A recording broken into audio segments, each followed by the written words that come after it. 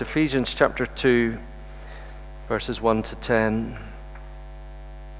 And you were dead in the trespasses and sins in which you once walked, following the course of this world, following the prince of the power of the air, the spirit that is now at work in the sons of disobedience, among whom we all once lived in the passions of our flesh, carrying out the desires of the body and the mind, and we were by nature children of wrath, like the rest of mankind.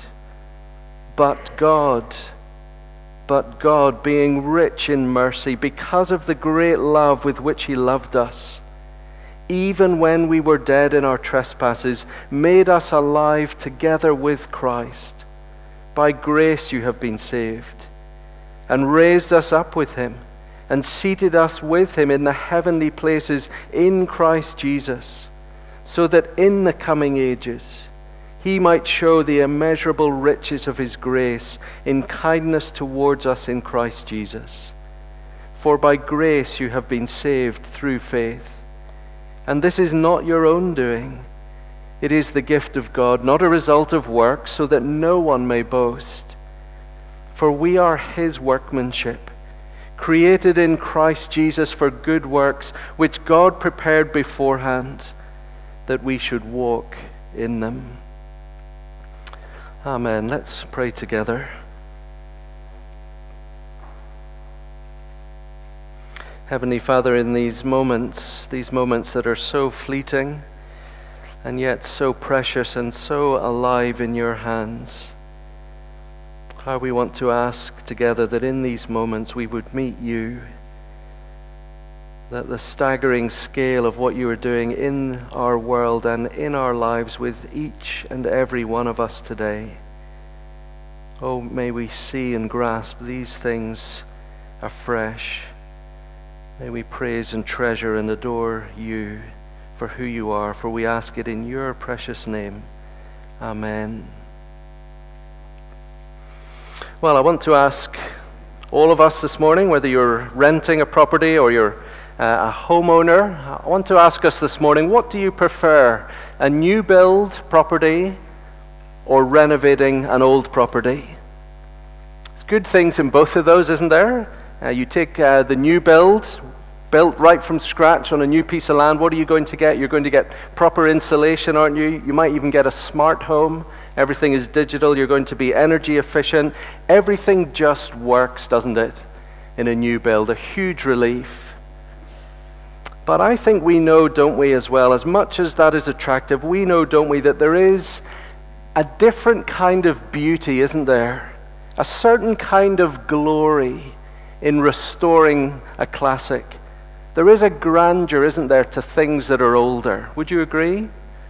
That building a few hundred yards up the road that we're going to renovate, God willing, later this year, and that we're going to move into in the future, Queen Street Church, when you're in it and you look up, as majestic as this roof is, the roof in the Queen Street building is stunning, isn't it?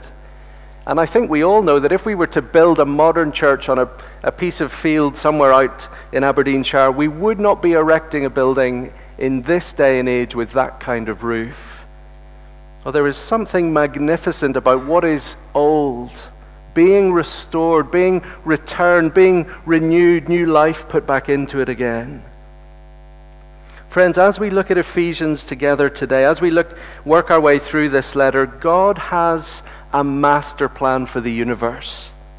I wonder if you remember the master plan from 3 weeks ago. God's master plan is renovation, restoration. God's master plan is not new build. Just put your eyes on chapter 1, verse 10. God has a plan. Ephesians chapter 1, verse 10. God has a plan for the fullness of time to unite all things in Christ, things in heaven and things on earth. God is going to take all the old, fragmented, alienated parts of this universe, and He is going to bring them together in perfect unity under the authority of Christ. All things restored, all things renewed, all under one head, one ruler. All things will be together under Christ as King. That is God's plan. And so this morning, the question is this: if God is going to do that, if chapter 1 verse 10 will one day happen, what does God need to do to make it happen? What has to be fixed to make chapter 1 verse 10 come true?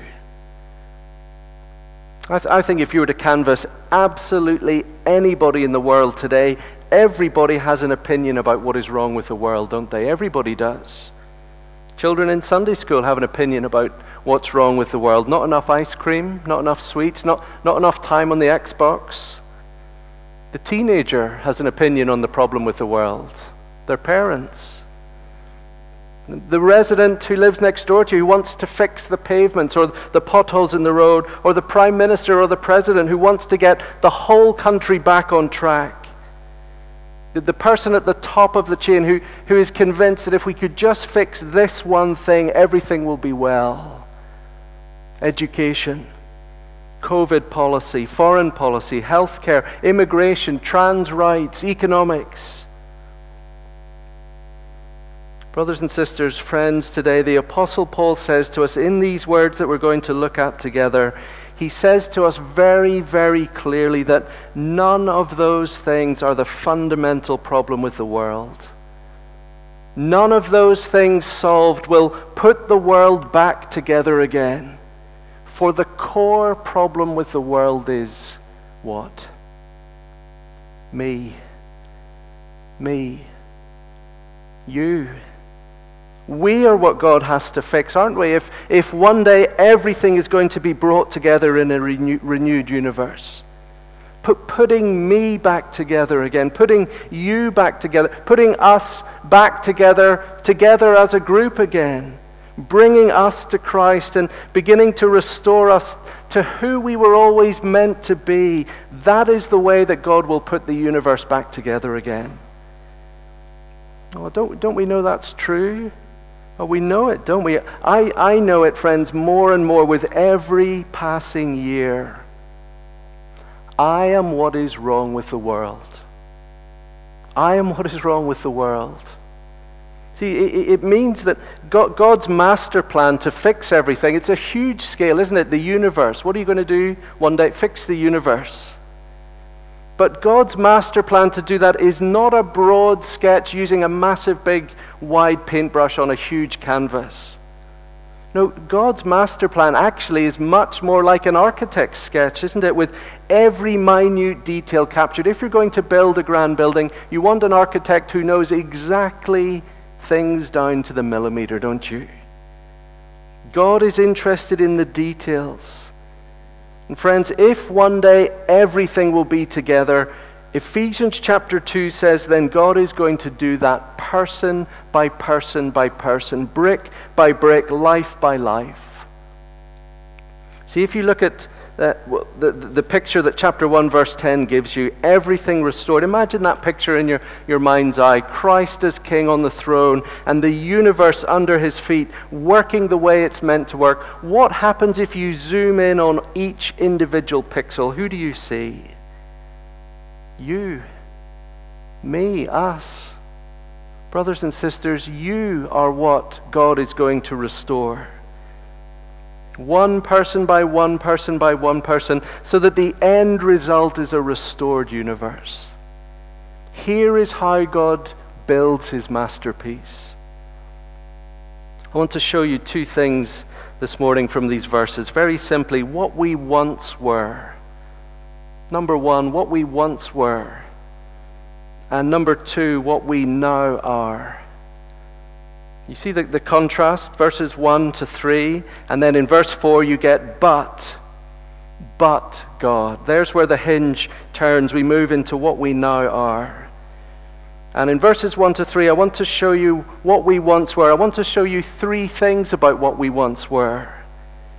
And in verses 4 to 10, I want to show you three things about what we now are. So you know the drill. I've said 2 points. You know the drill. It's actually a 6-pointer. Actually, within one of them, there's even another 3 things to see, so I give up counting. Number one, what we once were. Here's the first thing to see about what we once were. Do you know what's wrong with the world? Paul says, we were dead.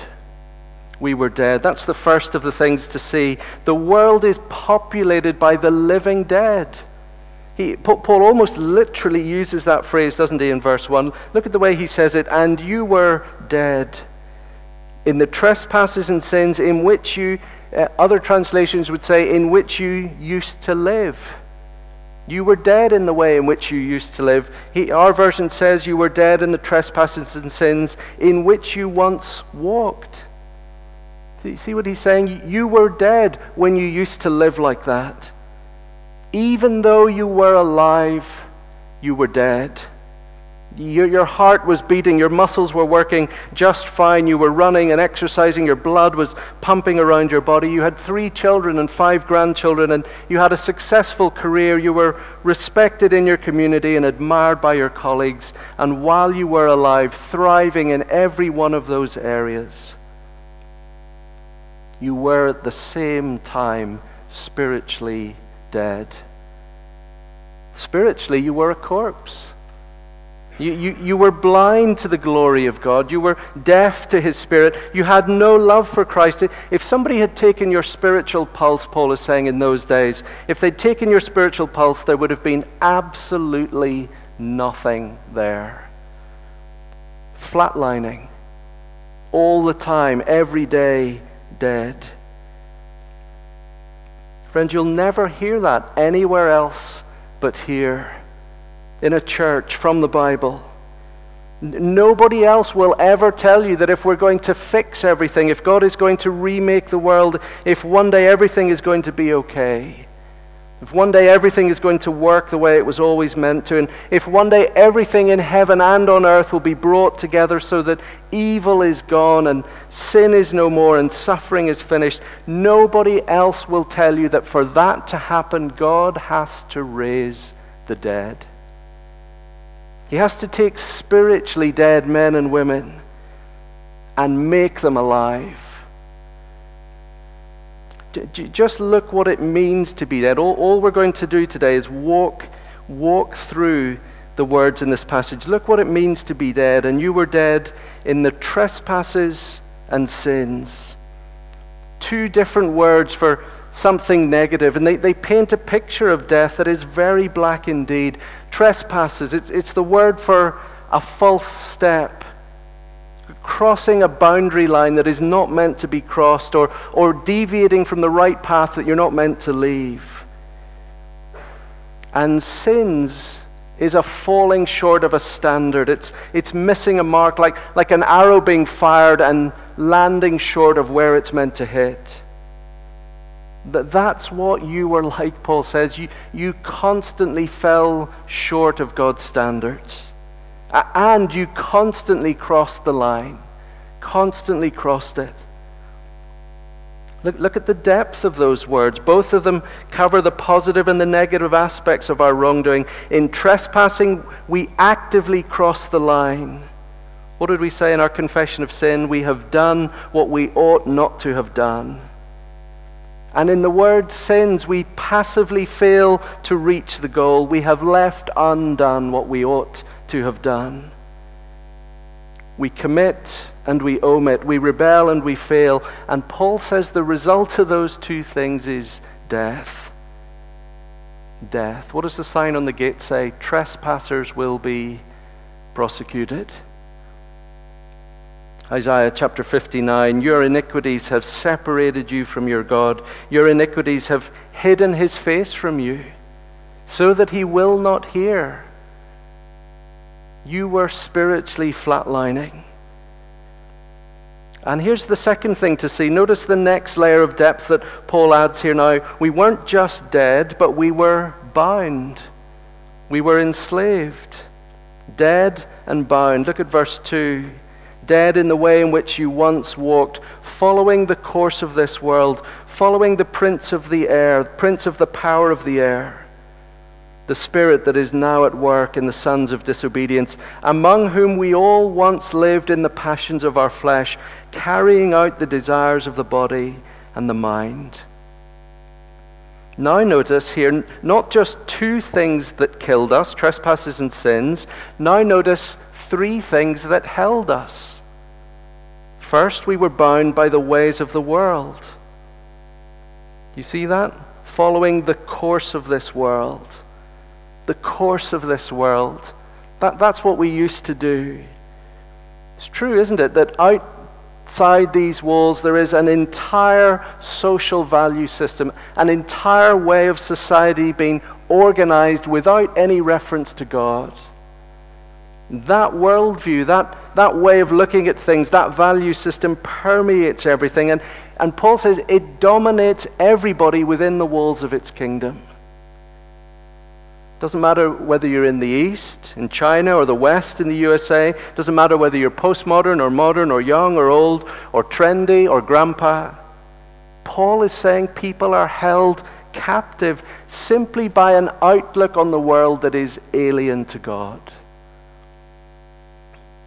Several years ago when we had smaller children, a friend of mine used to say to me, he didn't have any children at the time, my friend is at very best, I guess, an agnostic, possibly an atheist.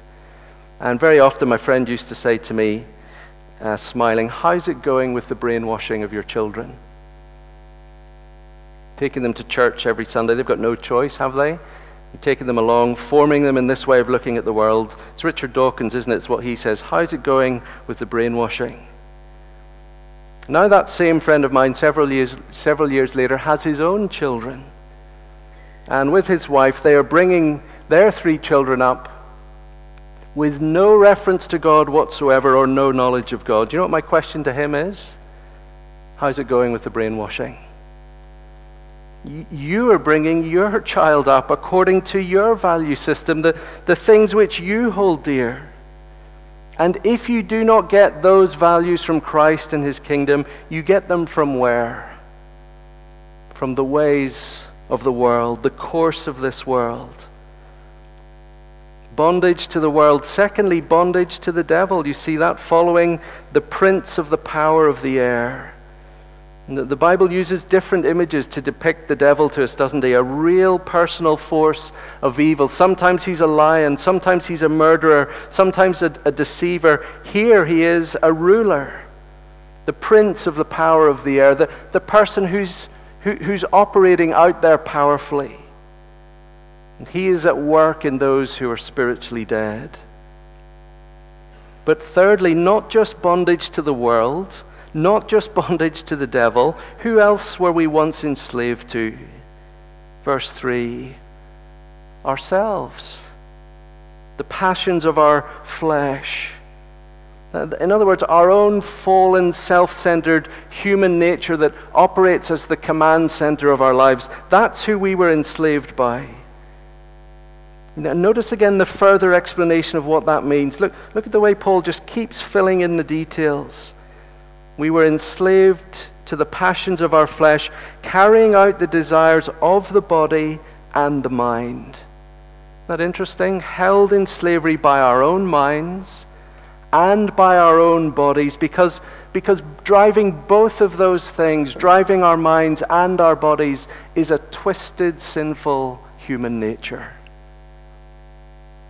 See, maybe some of you have had this. You've been on a bicycle or a car, you've been driving, and you've hit something that you weren't meant to hit at high speed. And the steering column in your car has had a jarring impact. And from that moment on, the alignment is off course. You're traveling down the motorway, and it will not go straight. You try it sometimes, don't you? And just off it goes. You've got to correct it and bring it back.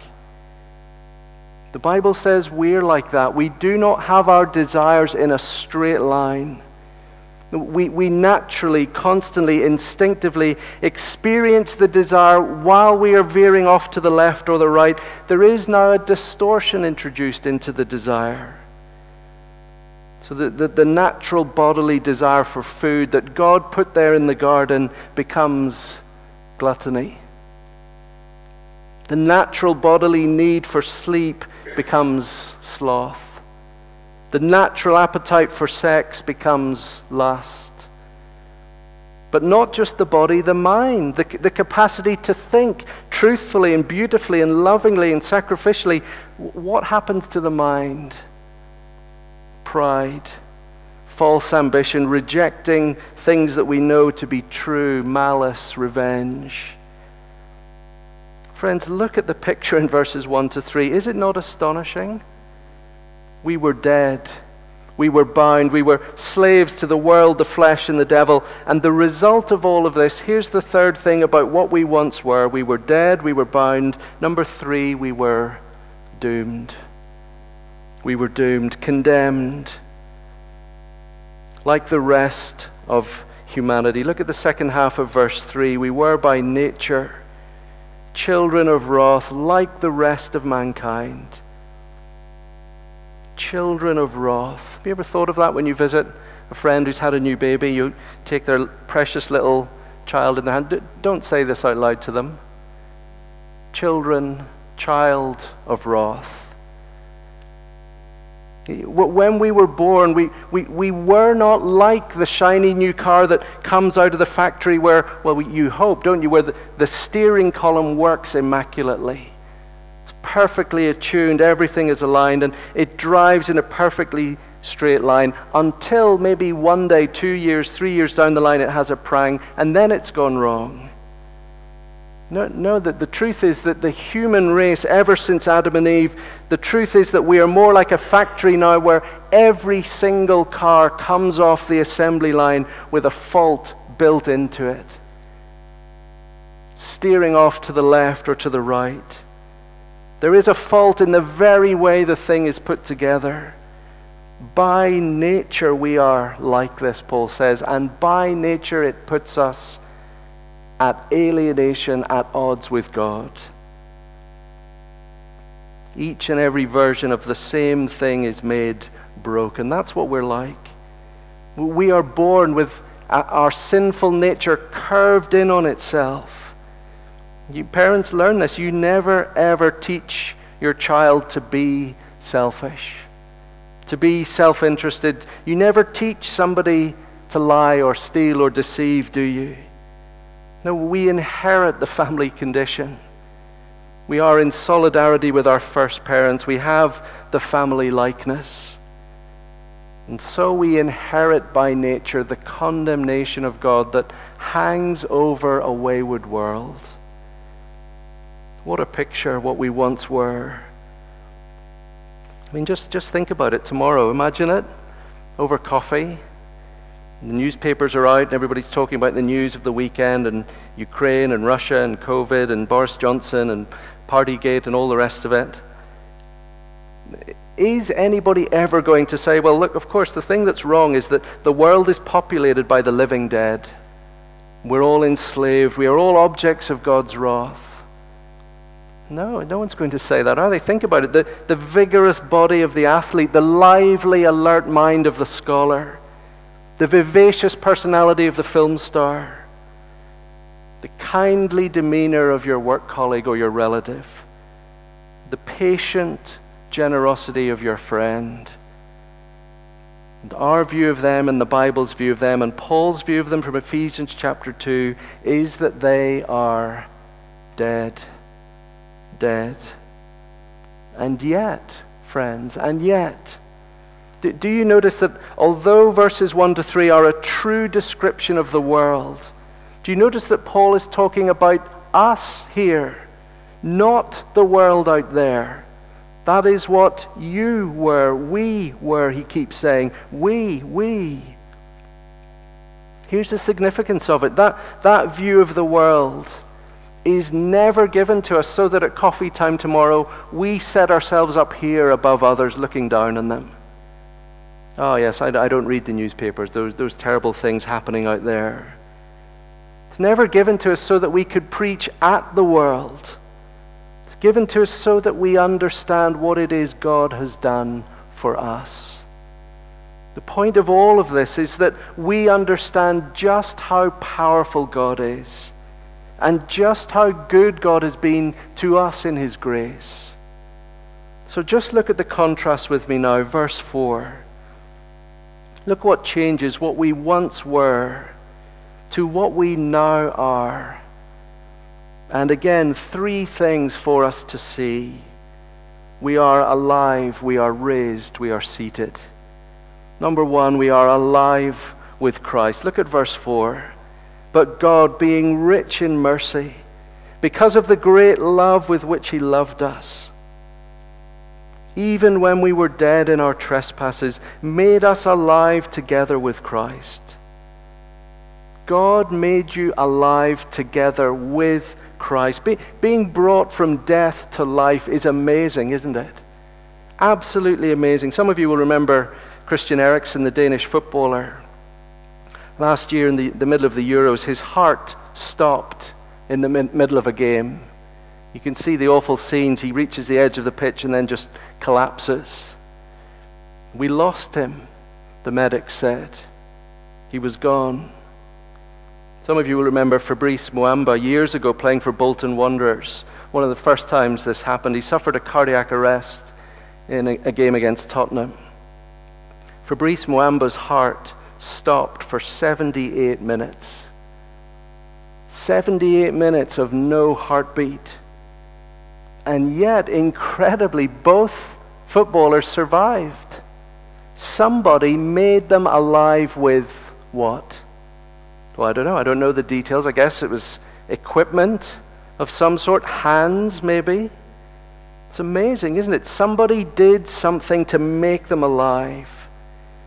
Friends, that is what God has done to you and to me. Taken our dead, bound, condemned hearts and made them alive with Christ. He made you alive. That's the first thing to see. Secondly, he raised you with Christ. Not just resuscitated you, not just revived you, but raised you with Christ. See, look back again at chapter 1, verse 18. Having the eyes of your hearts enlightened, that you may know what is the hope to which he has called you, that you may know what are the riches of his glorious inheritance in the saints, and the immeasurable greatness of his power towards us who believed. What is the most powerful thing in the world that God has ever done? According to the working of his great might, that he worked in Christ when he raised him from the dead and seated him at his right hand in the heavenly places, far above all rule and authority and power and dominion, and above every name that is named, not only in this age, but also in the one to come. Do you see what Paul's saying? The greatest display of power there has ever been in the universe was when God raised Jesus from the dead. And Paul says, chapter 2, verse 5, that resurrection, Jesus' resurrection, is not the only resurrection you need to know about. God's power is seen in two resurrections, not one. Yours along with Christ's, mine along with Christ's. I want you to notice here, this is all I want you to take away today, the second half of chapter 2. I want you to notice how Paul is tying us to the Lord Jesus and saying that everything God did for Jesus, he also did for us. You see that? He did not simply make us alive with Jesus. He did not simply raise us with Jesus. Here's the third thing. He seated us with him in the heavenly realms. See, to be seated is to be in the place of judgment, the place of authority, the place of respect and power, the place of universal rule. See how this third aspect of what we now are overcomes the third aspect of what we once were? Once we were condemned before God's throne of judgment. Where are we now? Seated with Christ at that throne of judgment. Friends, here are some of the most amazing truths in the whole Bible. On the third day, when Jesus rose again, do you see what Paul is saying? He did not rise alone. He did not rise alone. As his body came to life, as the tomb was broken open, as death was exploded and destroyed from the inside out, as he returned to heaven's courts, victorious in his might and power and eternal glory, so he led with him a whole new humanity of men and women to whom he was giving his his now eternal, everlasting life. People who are joined to him so that everything he is, they become. Everything he has, they own. Everything he will be, they will be. I wonder if you know that this morning as you sit here bringing to church. Well, I don't know what you're bringing. Heartaches, joys, sorrows. Do you know what you have with Christ? You have a king, a head, a representative, somebody acting for you on your behalf and whose every possession belongs to you. It's just like the children in your family, isn't it? Where you live, they live. If you change your car, your children change their car. If you move house, they move house. If your surname is McDougall, their surname is McDougall. Paul is saying God's master plan in remaking the world and bringing everything together is that his Son, the Lord Jesus, is the true and proper man. He is the second Adam. The one who came to undo everything that had gone wrong, to put right everything that we had broken, to do everything the first Adam was meant to do. And as he does it, he joins people to him who share in his victory and rule. Look how Paul puts it in verse 7. God did all of this. Verse 7, so that in the coming ages he might show the immeasurable riches of his grace in kindness towards us in Christ Jesus. Did any of you see Christian Eriksen, the footballer I mentioned, his interview? He's just signed for Brentford. Anyone see the interview that he just did recently? I don't know what Christian Eriksen was like before what happened to him in the Euros. Let me tell you, if you watch that interview now with Christian Eriksen, what do you see? A profoundly humble, grateful man. I shouldn't be here, he said. Every day is amazing, and I get the opportunity to play again, to live again. Look what God has done. In the coming ages, he might show the immeasurable riches of his grace towards us in his kindness. You know, I guess it's a lot less fashionable these days among younger couples in their homes. When you visit young couples, you don't tend to see these anymore. But in older homes, older generation homes, isn't it true that you tend to see a display cabinet somewhere in the living room, perhaps, your best room? Maybe you've got one at home. What do you put in it? Your best crockery or your finest ornaments? Maybe there's some backlighting in there, protective glass in front of it.